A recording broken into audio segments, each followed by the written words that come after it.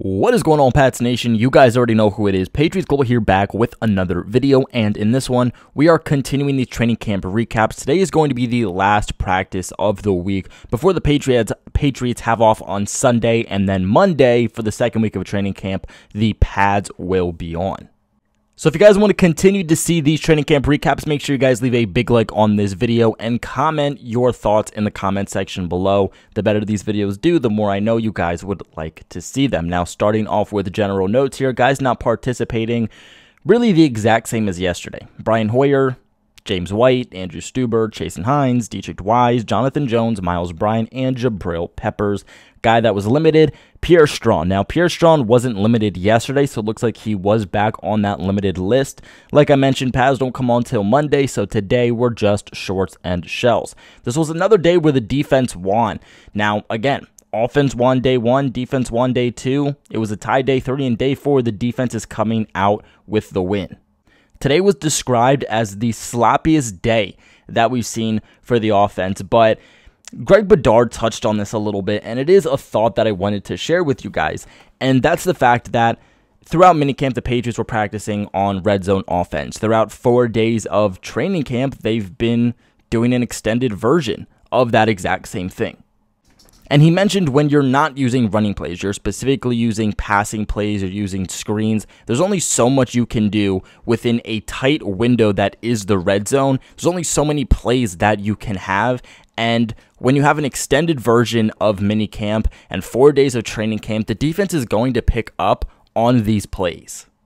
But moving on to each position here, Mac Jones was 6 for 12 in 11 on 11s with an interception, while Bailey Zappi was 3 for 8 in 7 on 7s. Mac Jones was 8 for 13, while Bailey Zappi was 4 for 9. Overall, not a great day for Mac Jones, easily his sloppiest day of practice so far. Now, Bailey Zappi was mostly struggling today, surprisingly not in 11 on 11s, but 7 on 7s. Overall, he just continues to be inconsistent. He does have a nice arm. It looks like he's trying to showcase and display that, but he's displaying poor touch on the ball, not exactly knowing which type of ball to throw. Sometimes he's throwing the ball too hard, throwing it too short, throwing it too intermediate. Overall, he just needs to learn what zip to have on the ball and what type of throw to throw in certain circumstances. Now, Bailey Zappi did today show off his legs a little bit as he did scramble for a touchdown in 11 on 11s. Moving on to running backs here, Ramondre Stevenson was the lead running back today in 7 on 7s. He seems to continuously be proving more specifically as a third down running back.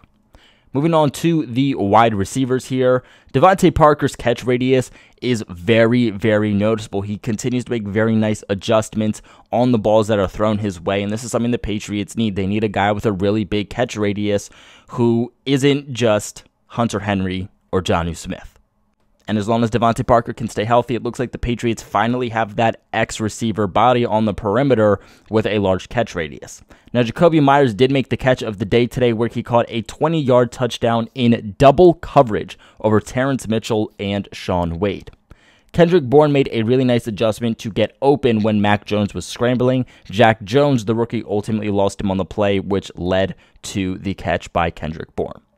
Nelson Aguilar ran a really nice route that beat Terrence Mitchell up on the field for a touchdown. Terrence Mitchell, he's really not getting beat. We haven't heard anything negative about him up until this point, so he's performing really well. So the fact that Nelson Aguilar was able to run a nice route and go up and get a touchdown on him does say something. He also made a nice play where he went up and got a touchdown over Jalen Mills. Tyquan Thornton ran a really nice route today out of the slot where he was able to beat Jalen Mills, another guy in Jalen Mills who is performing really well today. Christian Wilkerson is finally a name that we are hearing in practice as he made a nice touchdown grab today on a deep ball from Bailey Zappi as Christian Wilkerson is working with the second team. Jack Jones fell over and Wilkerson adjusted really well. Fellow defensive backs did call for a push-off on Wilkerson, but ultimately it's not a game. Nothing was called. Now, newly signed Patriots wide receiver who I just made a video on, Josh Hammond, made a really nice contested grab over Malcolm Butler in 7 on 7s. It was good coverage by Malcolm Butler, but it was just a better catch by Josh Hammond. Next play, Butler did smother Hammond, though, on a slant route. But, nonetheless, it's really nice to hear some good news here from Josh Hammond, especially when he was just signed. And like I said, we're not really hearing anything about Trey Nixon, really, or Christian Wilkerson. So the fact that Josh Hammond's name is in here is a good little tidbit to add and definitely something to watch. As for these tight ends, Hunter Henry had one drop today. Hunter Henry also beat Kyle Duggar today for a touchdown in 11-on-11s. As for the offensive line, Trent Brown had another false start today in which he had to run yet again another lap. Same thing happened on day 2 of training camp. Overall, the offensive tackles today struggled quite a bit. Moving on to the defensive line here, Devon Godchaux would have had 2 sacks today. Christian Barmore would have had 2 sacks today. And Jeremiah Farms would have had 1 sack today also. Now, Henry Anderson is a guy that we heard a good amount so far this offseason, especially in minicamp, and we're hearing some good things about him here today. He had a really good pass rushing rep where he got into the backfield very quickly. Now, LeBrian Ray, the UDFA, also had one of these plays. As for the linebackers, Anthony Jennings would have had 2 sacks today. This is one of the best practices we've seen from Anthony Jennings, not just this offseason, but in a very long time in a Patriots practice. Cameron McGrone finally started rolling with the starters a little bit on the second half of practice. He would have had a sack, which was described as a very quick sack as he got into the backfield very quick. And then Jelani Tavai also would have had a sack. Overall, this defense would have had several sacks today. It would have been 9 sacks total between the linebackers and the defensive line. Now, Jawan Bentley and Raekwon McMillan appear to be your starters at inside linebacker. Nothing surprising here. Anthony Jennings had a great 3-play sequence. He would have sacked rookie Bailey Zappi, then forced him out of the pocket. Then Mack came in, and Anthony Jennings would have also had sacked him. Now, Jelani Tavai had a nice rep where he sniffed out a screen pass. Ultimately, just good instincts there by Jelani Tavai on that play. As for the cornerbacks' pass breakups today, Terrence Mitchell would have had 2, Malcolm Butler had 1, Jalen Mills had 1, Marcus Jones had 1, Jack Jones had 1, Jawan Williams had 1, and Justin Bethel had 1. Essentially, all of the cornerbacks had at least 1 pass breakup today. Jalen Mills saw some extra work today in the slot, really interesting as we've seen him mainly as a perimeter corner. There is some speculation that maybe he could be more of a rover role, but so far without another defensive back stepping up for the Patriots right now, I wouldn't necessarily expect that role out of him.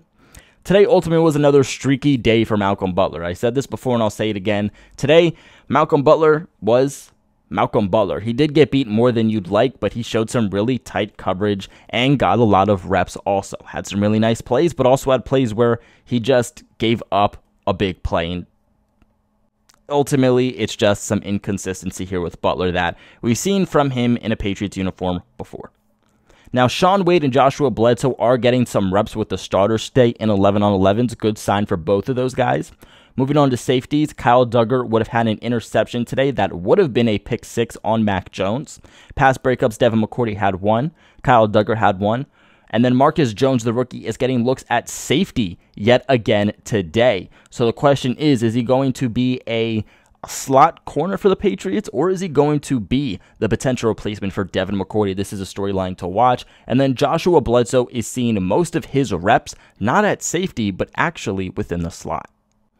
As for special teams here, Patriots kicker Tristan Vizcaino, I believe I'm saying that right, made all 5 of his field goals today in competitive drills. And then the kick returners for today, pretty much the same thing. Ty Montgomery, Trey Nixon, Marcus Jones, and Kyle Duggar.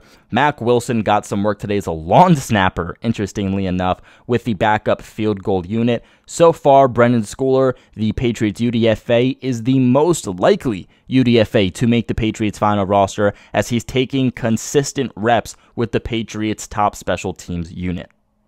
But what are your guys' thoughts here on day 4 for the New England Patriots training camp? Tomorrow, Sunday, they will be off, but they will be returning Monday where pads and contact will start to occur. So this is really when training camp will be a full go, when we can finally start putting some of these theories and question marks we have to the test. So make sure you guys hit that thumbs up button, subscribe to the channel so that you guys know when I am posting new videos.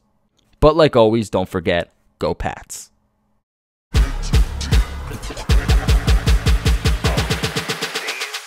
Astro World.